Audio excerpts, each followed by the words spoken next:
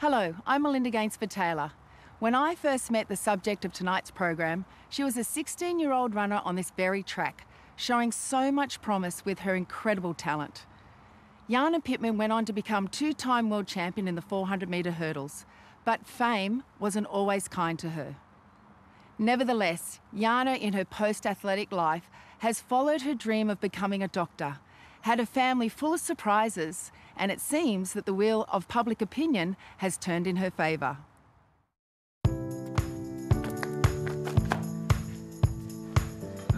When it comes to living life, I would say that Jana is in the fast lane. So we might actually make a start. So just as a reminder, guys. She's still studying. She's doing a PhD. So thanks again for joining us. This is our last session for our series of workshops, the HGI Essentials. This is the 10th one. I have been astonished at times to watch some of her online tutorials. We are here in this meeting going to talk about the Human Research Ethics Committee. If you're interested. Unlike most mere mortals who watch these tutorials at normal speed, Jana's watching them at 2 or 3 times normal speed. It's just a blur to me. I can't hear it nor understand it. She remembers everything word perfect. I just love challenges. I feel like I've lived 5 lives already in my 38 years on this planet. There's some definitely drama associated to my early career, the tragedies, the triumphs, the failures. I've had many failures in life, and I guess I wore my heart on my sleeve and was very, very open with the public about how I felt. We'll just have a listen. Jana's energy and determination as an athlete is equalled by her energy and determination as a doctor. It's running away from us. Yeah. She is tackling medicine with the same gusto that she attacked the hurdles.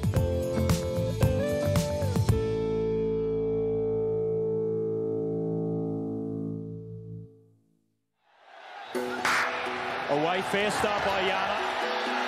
Here comes Jana Pittman on the inside. Pashoka is stopping. Jana Pittman rushes to her. Jana Pittman's going to win the World Championship. What a performance. What a victory. Jana was fearless, absolutely fearless. She was prepared to put it on the line early in races, and that gave Jana an opportunity to destroy the opposition, and destroy them she did.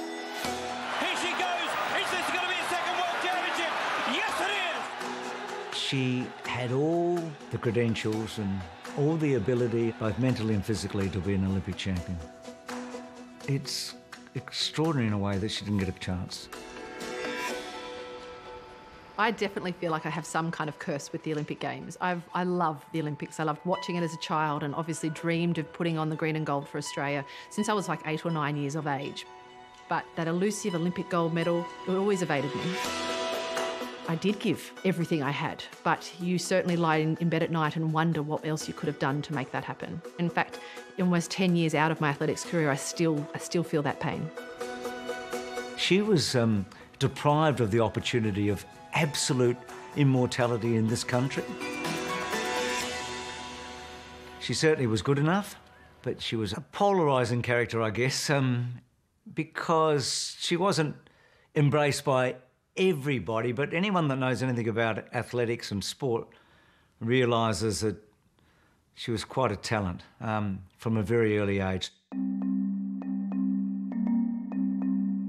When I was quite young, I fell more in love with sport because of the feeling of being a completely different person on the athletics track than I did being the dorky girl at school who studied all day. At school, I didn't have a huge social network, whereas sport gave me this completely different identity.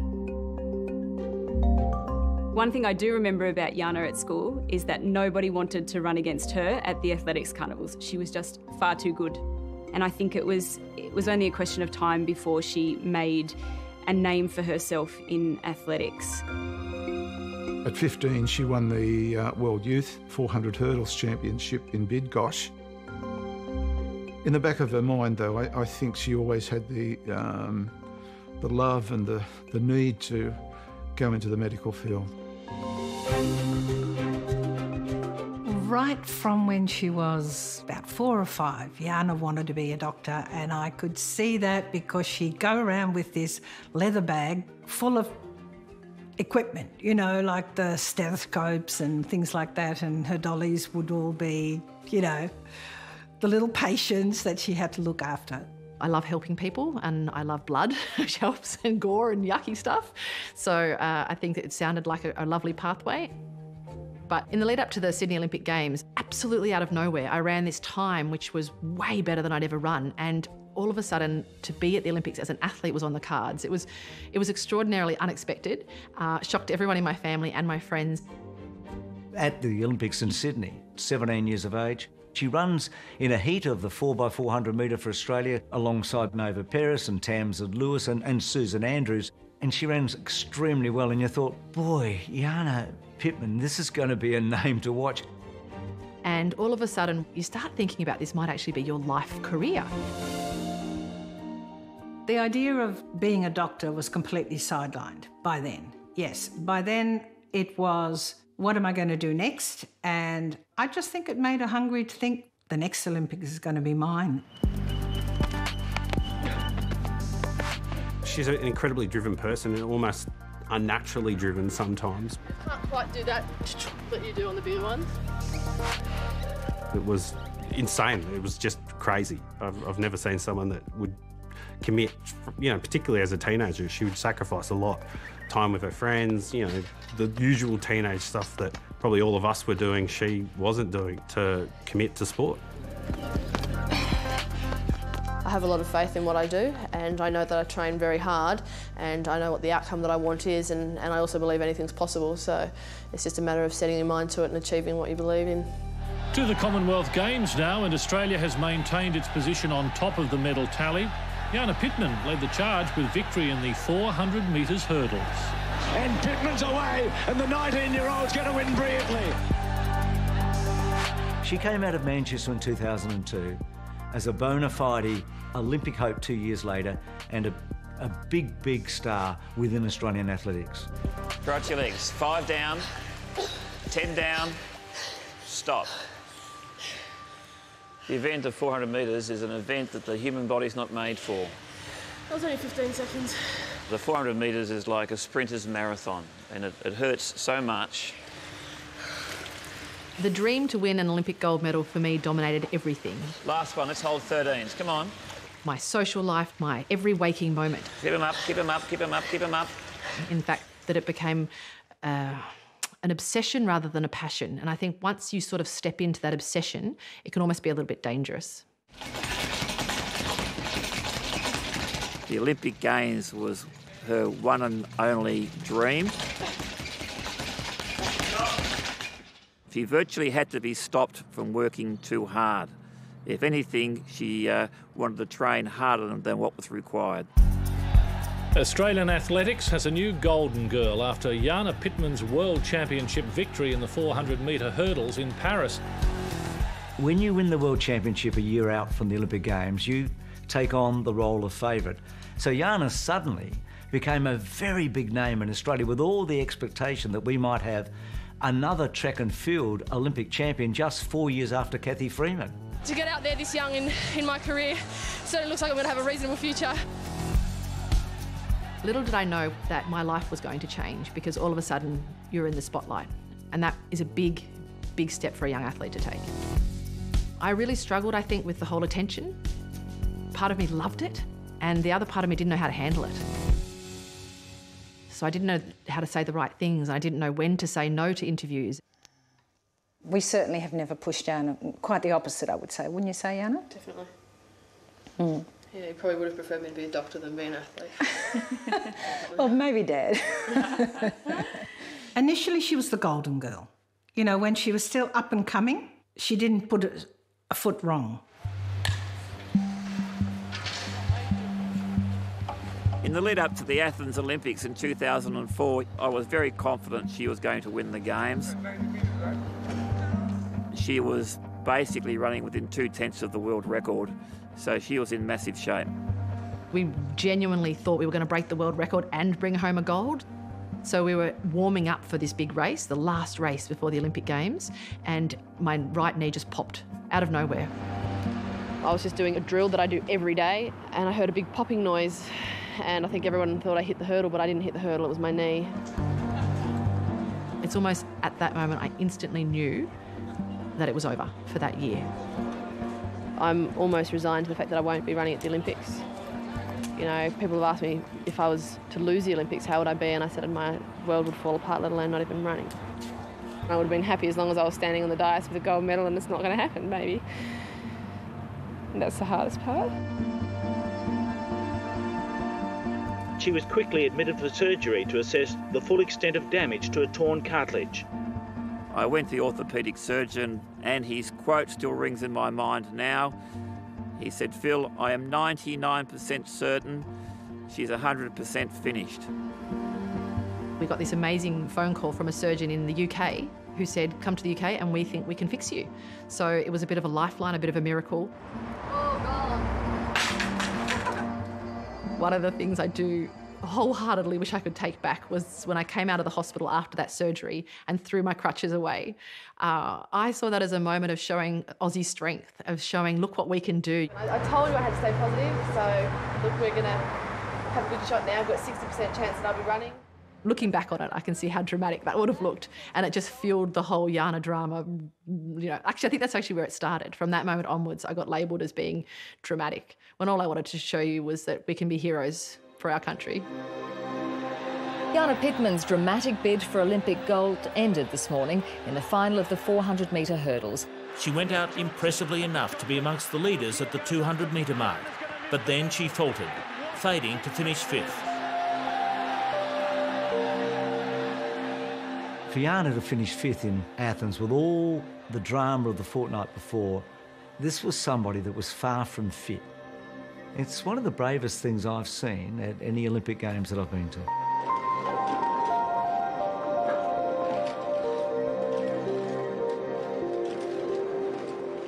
She was devastated.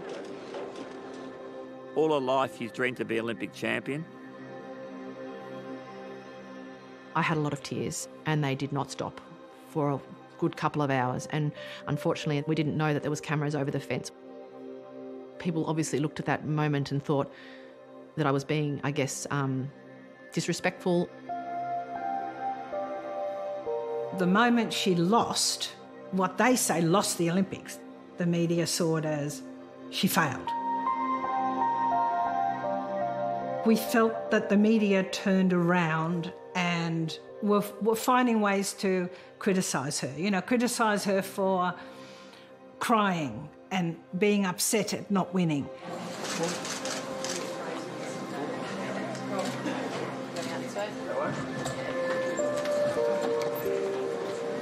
We were chased in cars by media. And I guess that was the first time that I started to think, hey, it's not what I thought I wanted my daughter to be involved in. I genuinely think in that moment my reputation had been torn to shreds. And then I got back to Australia and I had no idea till that moment how much of an explosion of Jana drama had happened back home. We did a parade. They definitely had people in the crowd call out things to me when I was walking. And there was the one particular guy who came up and spat at my feet and basically said I was a disgrace to the nation, which you can imagine. I'm 21 at this stage and I had no idea what had happened, but I can tell you it hurt at the time. Oh, yeah, look, she sometimes blames me for naming her Jana because it rhymes with drama. But, you know, she didn't generate the drama and she was just young, that's all. Particularly between 2004 to 2007, they were highly critical of her personal life. You know, there was a lot of criticism around her relationship with other athletes. There was rumours that she was not going to run for Australia anymore, which was just absurd. Yeah, I think people would say led to a profile that ultimately was quite polarising. She's not somebody that came across as warm and fuzzy. Therefore, she probably didn't draw the same affection that a lot of athletes have over the years. I think in retrospect it probably was a mistake being so open and wearing my heart on my sleeve so much. It is who I am and I still do it now, but it definitely was. I could have been more private and more reserved and I would have probably had a different career pathway. I felt like it made a real difference in 2006 when I won the gold at the Commonwealth Games in Melbourne. It was a perfectly run race, using the turn as a catapult for a Games record time in a friendly environment. And an amazing year, because then I married my coach Chris Rawlinson and we actually fell pregnant with our first child. And then I won the World Championships the following year. You know, realistically, I've been given thousands of gold medals in the birth of my son, and to think that I've been rewarded with this too is someone smiling down on me. I'm a very lucky lady. 400 metres hurdler, Jana Rawlinson. So looking at the 2008 Beijing Olympics, she was our big chance. And here we are, not far out from the Olympic Games. A friend of mine who was well connected rang me from Europe to say, Macca, she's out. And I knew exactly who she meant. Yet again, bomb, more injuries. So it's definitely, I guess, the story of my career. I was an incredibly injury-prone athlete. And I think it's partly because I am 6 foot tall and I'm an 80-kilo woman, which is actually not great for athletics. For her, it was, as it turned out, I guess, a sporting tragedy, because it was the last chance that she had to really make her mark at the Olympic Games.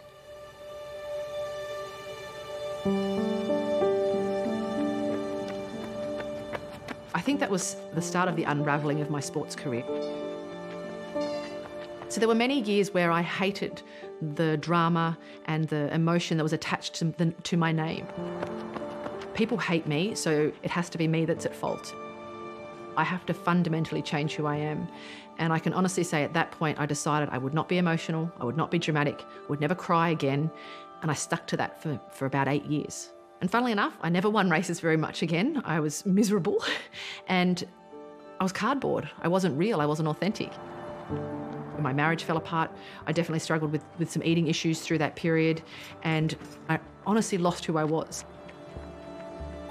It took me a long time, though, to actually appreciate rather than hate the drama side of me, and it's definitely something I can use as a positive.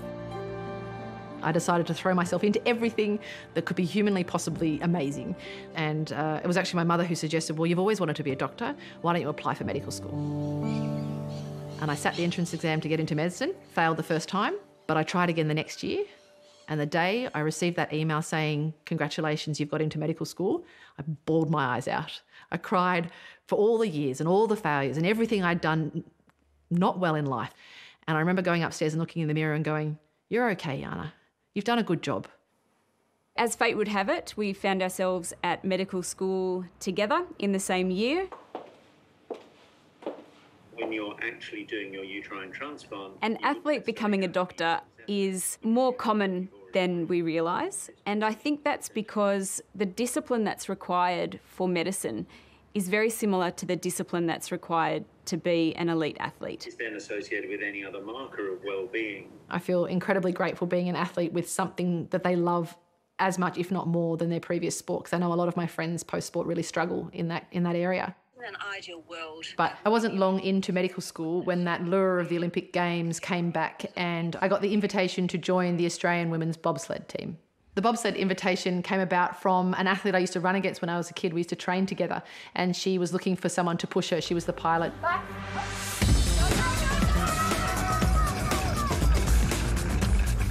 The first time I got into bobsled was the scariest, most crazy thing I've ever done in my life.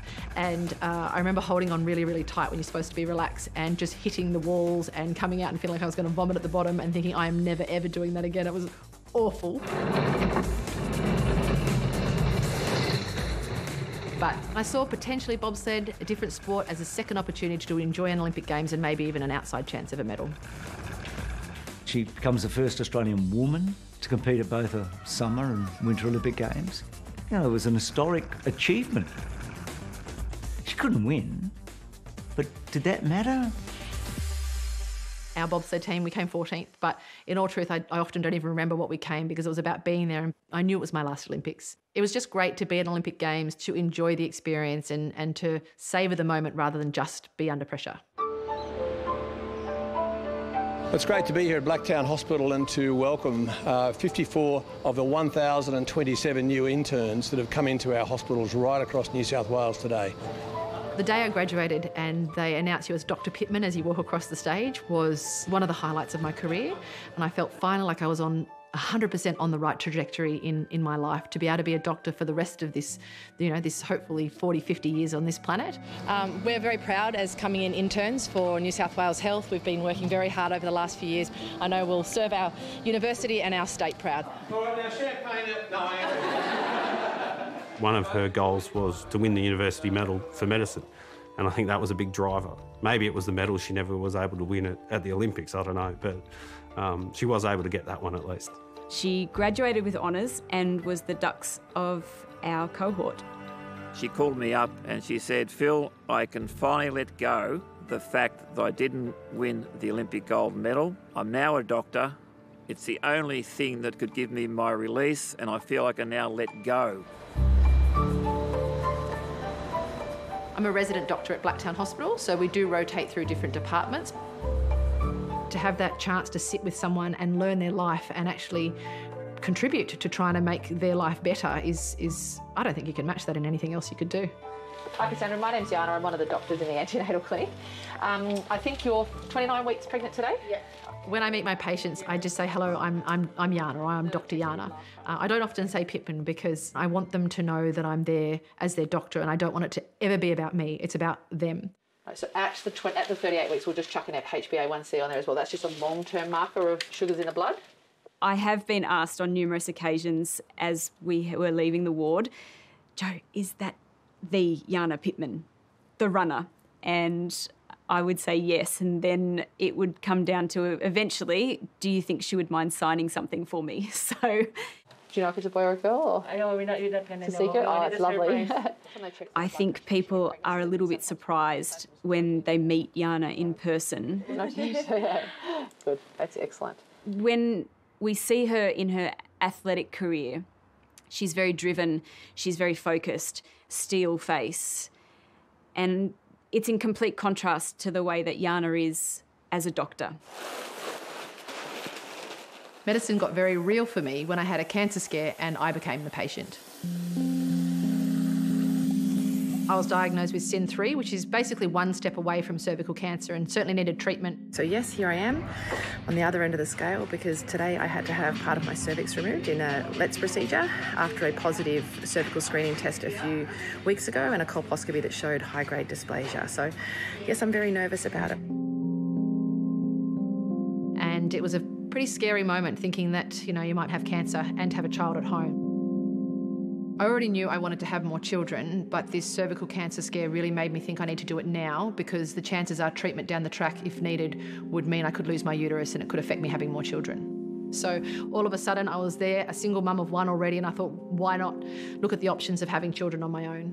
This one? Hello, this one, right? Cool. I actually went home to speak to my mum about the option of using an anonymous sperm donor. Well, that's what you always said, Yana. It was a hard dilemma for us to sit down with Yana about whether or not it was a good idea to have a child by a donor. We had lots of chats, didn't we, and whether you could cope being a single mum and raising the kids on your own, because let's be honest, it's hard. We decided with her together, we were in this together, that it was a good idea. I didn't want you to miss out on having children, and Cornelis was so much on his own, he really missed it. Well, I was 8 or 9 at the time, and I definitely, at that point, I was quite lonely-ish, so I really wanted to have another sibling, and I guess you could say I would have wanted it to come earlier, not wait that 9 months. We actually went and looked at the donor list together and we actually selected who we thought would be a good match for what we look like so that the children would resemble each other. And a bit down the track, my daughter Emily was born and it went so well and I loved it so much, I thought, why not have another one? And thankfully, the next time we tried, along came Jemima. So I used the same donor as with Emily, so Emily and Jemima are full-blood siblings. The girls will definitely have the option down the track to contact their donor and get to know who he is. And I'm very, very grateful to that man for donating his sperm. Having had my own scare with cancer and gynae cancer, and also having had beautiful children myself through reproductive medicine, it was a light bulb moment to think this is where I want to take the rest of my career in medicine, to work in women's health and particularly in gynaecology. I think for her it's all about empowering women and allowing them to step forward and take care of their own health. Big jump. And she's managed to do that here in Australia, but also overseas.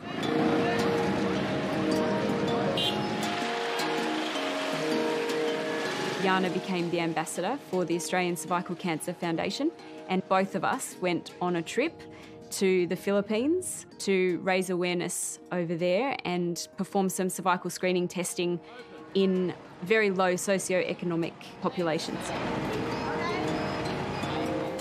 A lot of these women had never seen a doctor, let alone had a gynecology exam. There were moments where I was in tears because I knew the news I was giving to this woman, who is often a mother of many children, would very unlikely see the end of the year, or at least the next couple of years, because the cancer was already so advanced. This is a columnar epithelium which is starting to become squamous.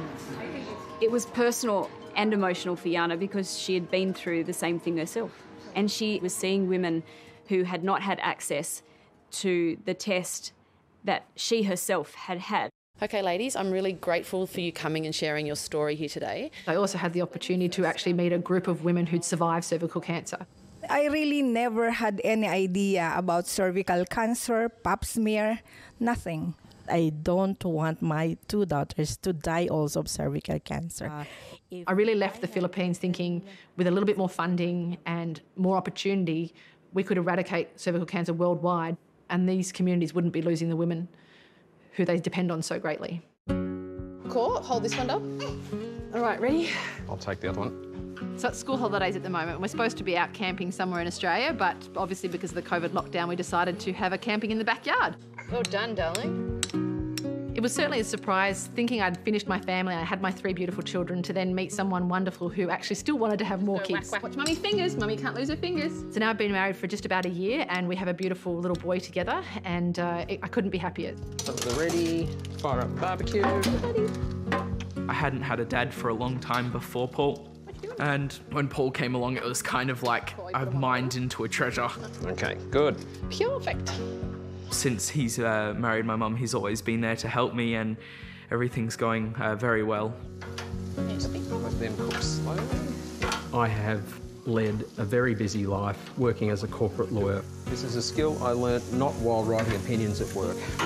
Some would say that having an instantaneous family and all those responsibilities dropped in your lap could be a bit of a shock. Not with Jana. I just describe it as something that was natural and wonderful. There's actually another twist to my journey into reproductive medicine, and it's one that most people don't know about, but because I had a wonderful person donate sperm for my daughters, I really wanted to pay it forward for someone else. They've missed you quite a lot, actually. We were unable to have a child because I'm in a same-sex relationship with my partner. I can't see Uncle Brad. Can I please see? Thank you. Brad is one of my best friends. He started as my massage therapist, would you believe, when I was a teenager. Can't wait for you to come and visit.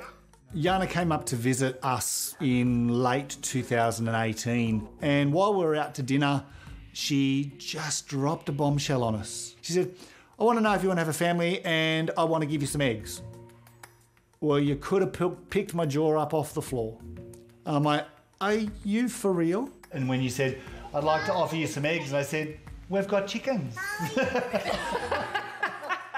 We fertilised one of Jana's eggs via IVF, and we met a surrogate who offered to carry for us. Fast forward to the 5th of November 2019, and our beautiful daughter was born. Emmy's blowing you kisses, Marley. So I'm known to Marley as Auntie Jana. I'm obviously her biological parent, and we see each other COVID pending as often as possible. And to think that I have the opportunity to be involved in their family, we call it our rainbow family, is quite a privilege. Next in the driver's seat is the only female recruit left on the course, doctor and dual Olympian Jana Pittman. Recently I was on SAS Australia. It was a really amazing opportunity to go and test yourself physically, mentally. What's happening, Taylor? We're going to go. Let's go, mate! Fucking don't tell me! Oh, no, what's happening in front of us? What are we going to do? What's behind us? What's behind us? The SAX feedback has been overwhelmingly beautiful. I've had messages saying that they did read me wrong back in the day. Get down! Get down! It does feel like a lot of the things that happened when I was younger have turned completely the opposite. I've had nothing but beautiful, positive responses from SAS.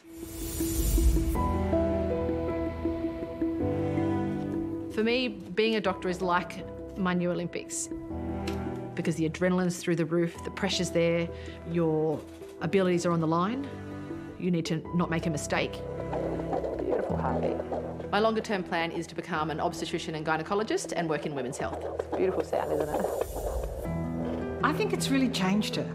She's gone from, to some extent, loving the limelight to now being more dedicated to giving back to others. The Yana I know now is a much happier, more content Yana than the Yana I knew when we were both competing. And I think that's just by virtue of her having found her place in the world. So I guess medicine for me is my final hurdle. It's been an incredible journey already, and I really can't wait to see where the future and what hurdles are left to jump.